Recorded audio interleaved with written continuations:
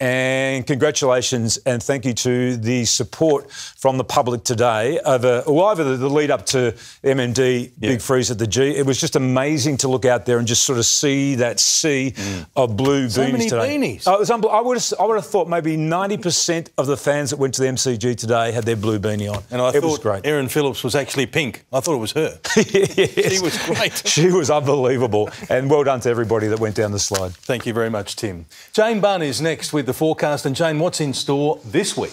Well, Mitch, it'll be a wet and windy Tuesday. Then it turns rather chilly. I'll have the full details next. Tomorrow on Sunrise, live and first at Apple HQ for their massive tech announcement. All the free upgrades coming to your iPhone, iPad and more. Plus, it's the box hair dye boom, why it's back in trend and the best brands at affordable prices. See you in the morning, Melbourne.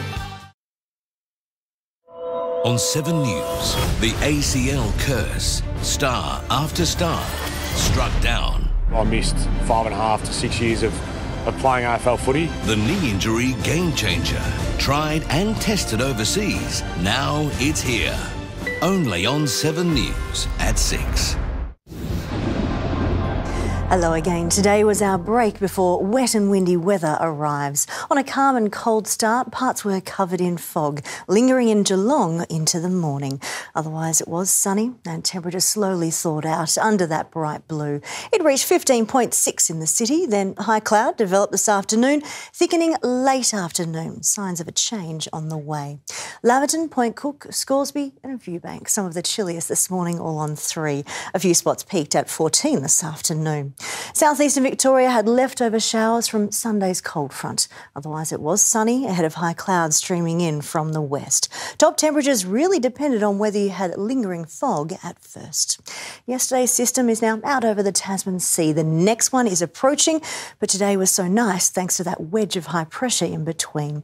That will move out of the way as the next system is a strong one. Here it is barrelling through here on Tuesday, followed by a follow-up, a colder surge on Wednesday. So the dry break does come to an end overnight. Gusty showers will be spreading through, most frequent over the southwest up into the northeast of the state. But it won't skip the northwest. There's some rain for there too. A second surge arrives on Wednesday and this one is chilly, mainly for the south and northeast. This should produce a much-needed 5 to 10 centimetres of snow on the Alps. Around the nation tomorrow, sunshine for Brisbane, partly cloudy in Sydney, Adelaide showery, up to 15 millimetres, Perth also showery.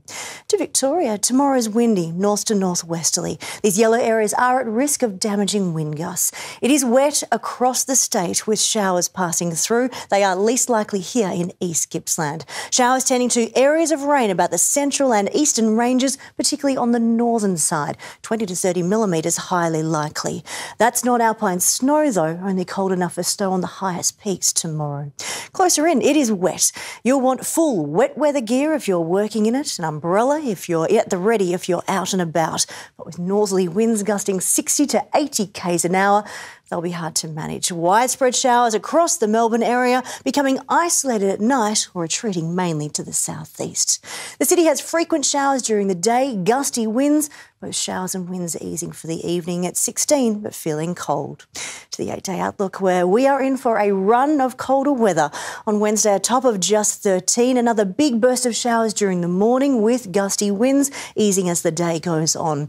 On Thursday just 12, it is grey, there's some drizzly showers. Generally dry Friday through to early next week. A bit of cloud out there and tops around 14 degrees. So 16 for tomorrow, frequent showers in gusty northerly winds. All of that should ease at night, but there's another burst early Wednesday, Mitch. Proper bit of winter on the way. Thank you, Jane.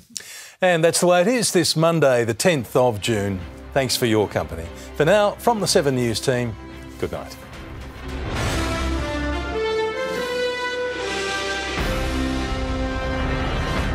The 7 News app will give you the news you want every minute of every day, including breaking news alerts. Download the 7 News app now.